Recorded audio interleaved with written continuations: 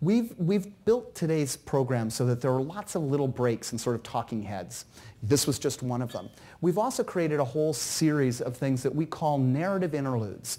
And these are interludes where we wanted to invite people that have been telling stories about the food system to join us here on stage and tell a story.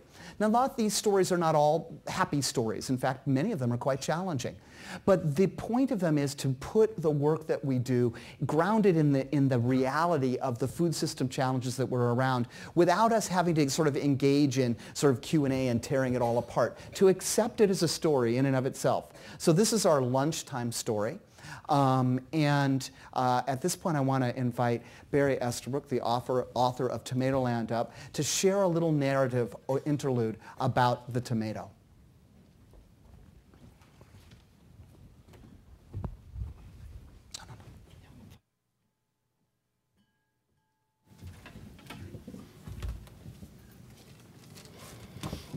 Thank you very much. A total gastronomic loss. With those 4 words, James Beard in 1974 summed up the condition of the supermarket mass-produced tomato. He did it in 4 words. I wrote a whole book about it, but to come to the same conclusion. But I have to say that the tomatoes deserved it. They came at me first. I was driving along I-75 a few years ago in southwestern Florida and came up behind, I thought it was a gravel truck at first, one of those open back trucks. But as I grew closer, I realized it wasn't gravel on top. At first thing, it was green, and I thought, well, spheres, and I thought, they're Granny Smith apples. Until I realized that apples don't grow in Florida. And as I came up right behind the truck, I saw it was loaded, overflowing, piled high with what you see this gentleman picking here, bright green tomatoes, which is the way Florida tomatoes are picked. They're totally green. They're gassed to turn them red. And I was sitting there watching this, and we came into a construction zone. The truck hit a big bump of some sort, and 3 or 4 of these tomatoes came flying off toward my windshield. I sort of veered and pulled back in lane, and they missed, but they hit the pavement of the interstate highway, and they bounced, and they rolled into the ditch where they joined dozens of other identical tomatoes, all of which, had fallen off trucks. And I thought, how do you get from a garden tomato? I grow brandy wines in my garden, and I pick them, and I consider myself lucky to get them the 25 yards to the kitchen counter without having them split or leak or something like that. How do you get from that wonderful fruit, to things that can fall off a truck from 10 feet, hit an interstate highway at 70 miles an hour or 60 miles an hour and survive? How did we get there? This audience does not eat very many industrial produced tomatoes, so what does this mean to you and me? And what it means is that the more I started to look into modern tomato production, commercial tomato production, the more I realized that the tomato is a poster child for so much of what's wrong with the way we produce food today, the whole food system. You think of things, words like being bandied around here a few minutes ago: sustainable, local, fresh, fair trade, organic. The tomato, the modern tomato, violates every one of them. It shows you that when you strip all of these things away, these words do mean something. Sometimes you forget that. They do mean something. And when you strip them away, you end up with these hard, tasteless spheres.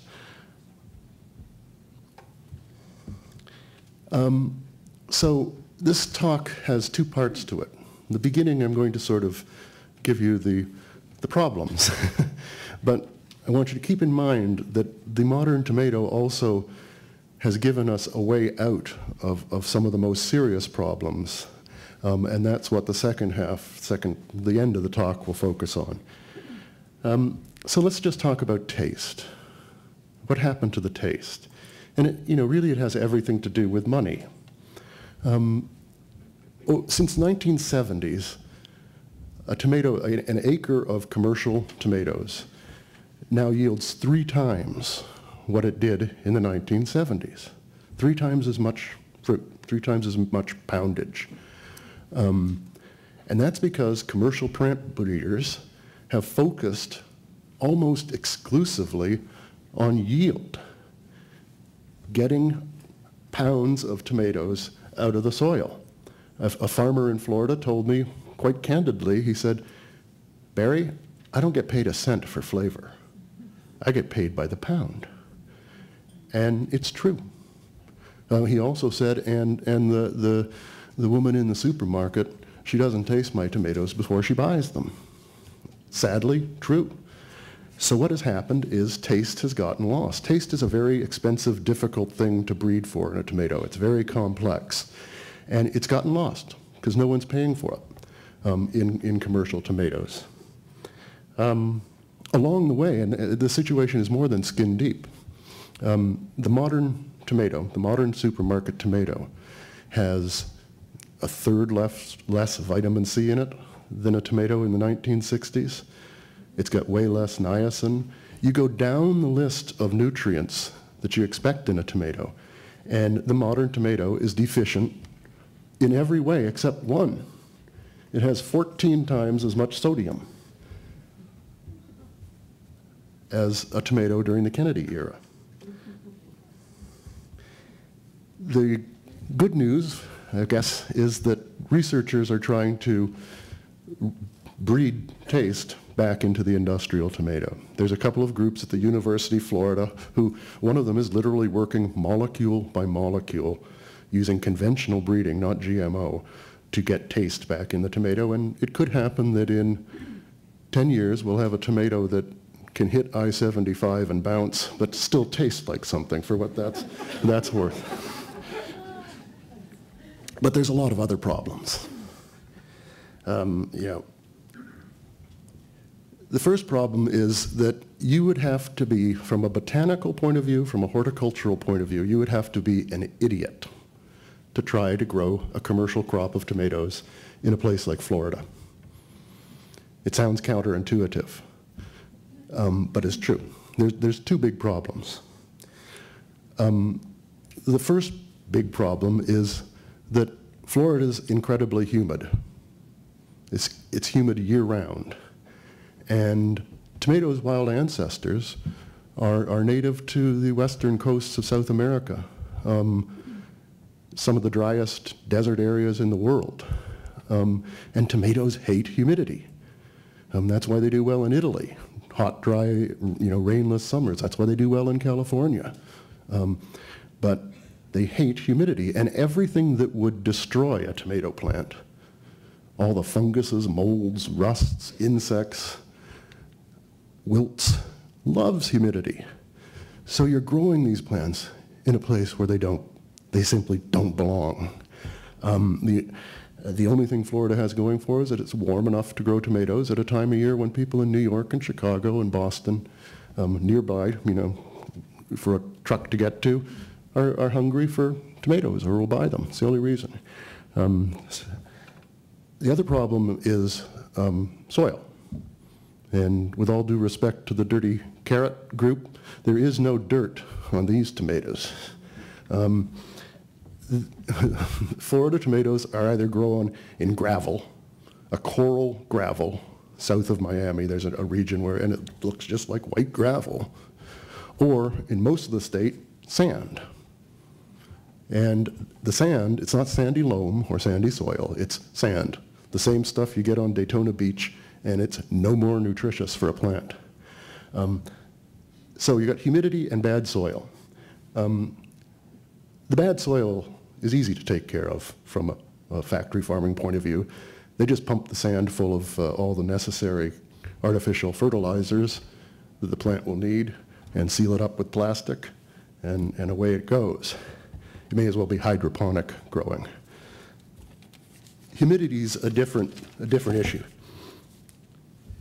And to grow tomatoes in the Florida's climate, the farmers have to, well, it's chemical warfare, except without the Hague conventions.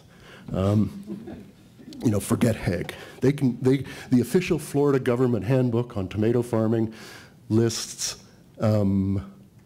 over 100 different pesticides, fungicides, and herbicides that a farmer can put on his tomatoes during the course of a year. The plants are sprayed often twice a week, just to keep the pests that would destroy them at bay.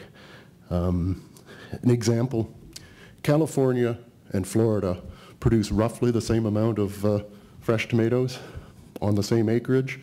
Florida farmers use 8 times as much pesticide, fungicide, and herbicide. It costs them $2,000 an acre to put these chemicals on their tomatoes. The USDA finds that about half the tomatoes in supermarkets still have these chemicals on them. They assure us that they're not there in quantities that will do us any harm, if you are comforted by that. But there's one group that is harmed, there's no doubt about that, and that's the workers. I probably talked to 3 or 4 dozen during the research of the book, and I'd ask them a question. I'd say, hey, have you ever been like sprayed with pesticide? And they would look at me and as if it were the stupidest question they'd ever heard, and they'd say, of course, man, all the time. Sprayed until your clothes were wet? Yeah, they don't care. If you can't run out of the way, you get sprayed. All of them. There's actually been studies that show that 97% say they've been sprayed. It's illegal, of course, but doesn't seem to matter. What's this resulted in? Well, there's a whole set of diseases now that modern medicine is calling agricultural cancers. There are some horrific stories out of Florida of babies born with birth defects whose mothers had been sprayed throughout their gestation period. And there is, in addition to being sprayed, there's another problem the workers face. As you see, unlike canning tomatoes, fresh market tomatoes have to be picked by hand. They haven't invented a machine that will do it economically. So you have to find somebody to do that. Coincidentally, labor is the only cost area that a Florida farmer really has control over. He can't control what Monsanto charges, he can't control what the oil company charges, he can't control what Walmart will pay him, but he can control what he pays the guy that picks the tomatoes. So what's happened is the wages stayed the same since 1980, the same. It's created, where this got us is probably the worst job in the United States, all things considered. You know, at the bottom, there's abject slavery. 7 cases in the last 15 years in Florida. We're talking people chained up at night so they don't run away, people being bought and sold, people being beaten for not working hard enough. No pay, of course. 7 cases freeing over 1,200 people, the tip of a very ugly iceberg. The very best tomato worker, the very top tomato worker is lucky to make minimum wage. He's virtually exempt. He is exempt from most of the labor protections that other American workers got in the 1930s. Receives no benefits, no vacation pay, is entitled to no overtime, no limit on the amount of time in a day that he or she can work. Has no guarantee of work, but still has to be available. You know, if it rains, too bad. You're out of, if the dew is too heavy, you sit and wait. You're not paid. If there's a freeze, which there often is, you could be out of work for a month. Children of 12 years of age can do work in the fields that you have to be 16 years old to do in any other profession. So that's where this talk would have ended had I given it a year ago, on that sort of grim note that this is where these tasteless ords have gotten to us. Except in the last year, there's been an enormous sea change in Florida tomato production. It happened suddenly. It shocked everybody, even those most closely involved. It was when the Florida Tomato Growers Exchange, which represents all the major growers in Florida, and these are huge industrial companies. There's only 12 farms that grow most of the tomatoes in Florida, have sales of $50 million each. But these farmers, last November, agreed to pay their workers 1 penny more a pound. Doesn't sound like much, but they currently make 1.50 pennies. So it's a huge raise. It's the difference between $50 a day and $80 a day. They set up a grievance procedure, a formal grievance procedure, so that if a worker sees somebody who might be enslaved, there's a way to report that. Before there was no way. There was a firewall between the workers and the people that own the companies. There's now first aid and health worker. Every work crew of about 50 people has 2 or 3 people who are trained in health and first aid, so they can recognize signs of pesticide poisoning. Shade. They now have those little pop-up tents like you see in the farmers markets in the fields, so that the workers can get a bit of shade during lunch. I went to one large packing plant this spring, which was working under the new rules, and there was a brand new little building, roofed over area, and it had solar panels on the top of it. And inside was something totally unheard of until recently in the Florida tomato field, called a punch clock, so that the workers could actually punch in and get credited really for the time they worked. This overnight sensation, of course, took 20 years of hard work by an organization called the Coalition of Immokalee Workers. Immokalee is a small city in southwestern Florida, sort of the largest migrant worker city in the state. Started out as a ragtag group that would meet in church basements. Their early efforts seemed to be rounding up 10 or 12 guys to go over to a crew boss's house who maybe was trying not to pay one of them, and so 10 of them would ask politely if he would mind writing a check. But it got more and more sophisticated over time, and at one point they realized there's no point in arguing with the farmers. They have nothing to lose. Why don't we go to the end users? And so they said, okay, well, let's try that. We'll try one called Taco Bell. It had that annoying Chihuahua, remember, Gidget was her name, with a Mexican accent that really offended people. And so they said, we'll take on Taco Bell. And for 4 years they did. They demonstrated. They had hunger strikes. They used new media, these sort of field workers. They quickly grasped that there was something to the internet, and they used new media and their own website to gather support from university students all across the country. 20 universities kicked Taco Bell off their campus because the students said, we don't want this outfit on there if it doesn't pay workers. 20. And that's money. And that caught the attention of the executives. So after 4 years, Taco Bell said, okay, enough. And they came aboard agreeing to the penny a pound and those grievance procedures and things that I talked about. And it went right down the line. As soon as Taco Bell came, they started at McDonald's. It eventually caved in. Along the way, the food service companies joined the campaign.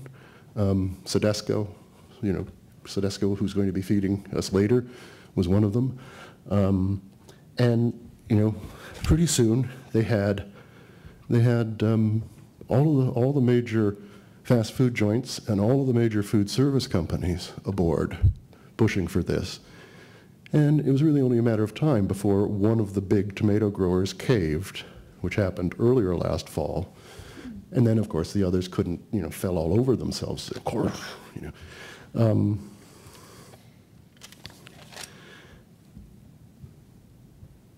there's still work to be done. I mean, not a single supermarket chain, with the exception of, Whole Foods. I have problems with Whole Foods too, but it's true they're the only supermarket chain that has come aboard. The others have refused. So half the tomatoes are still picked the old way, without the penny a pound and without the protections. But the template is there.